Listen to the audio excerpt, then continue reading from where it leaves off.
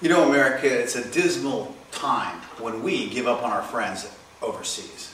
And make no mistake, there's only one friend the United States has got in the Middle East, and it's Israel. They're not our friend because of faith. They're not our friend because of economic trade.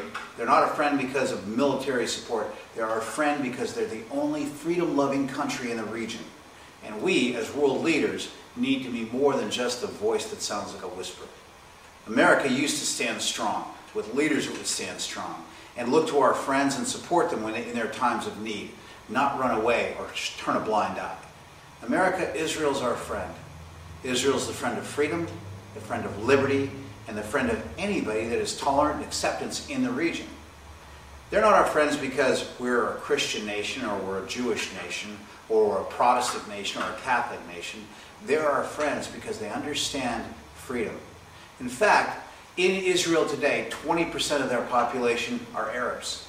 Yet, Arabs that live in other countries that are not oil producing, of all the Arabs globally, the 20% in Israel have the highest standard of living. Understanding this means we understand that liberty and freedom means prosperity.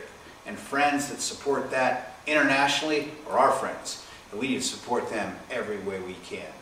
Israel is our peer in liberty. They're our friend forever.